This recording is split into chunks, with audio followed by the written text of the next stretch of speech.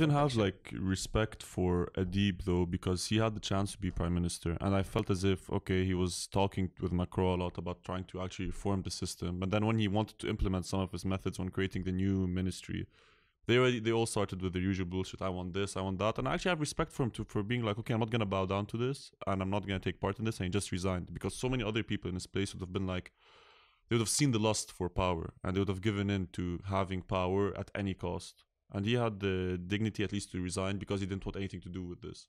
Well, I mean, I'm going to put a caveat into what you just said. What you said makes sense if that is the narrative, but that's not the full narrative. Adib would have lost everything if he became PM. He currently is one of the highest paid diplomats in the world. He has 5 kids, young kids. And he was living a completely unbothered life and doing what he needed to do, the dances he needed to do with the oligarchy, and was out of people's radar. If he was going to be PM under those circumstances, that he would have lost that salary forever. He would have never been diplomat again. He would have failed at the task of being PM because ما كان قدر يركب شيء معقول. Obviously.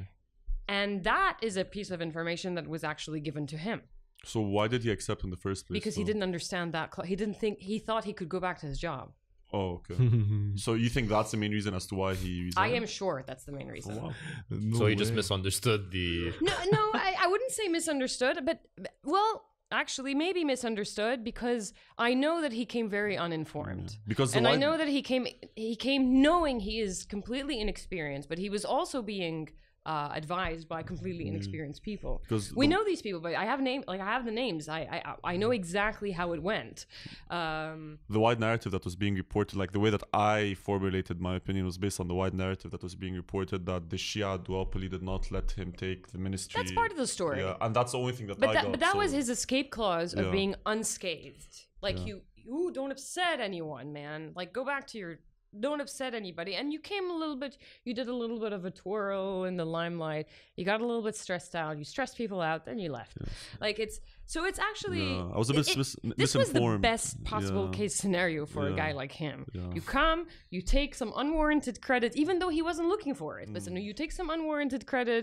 You don't get your... Like, he didn't want to get his hands dirty, knowing that you could never wash your hands. You could never wash your hands for the rest of your life. I know. But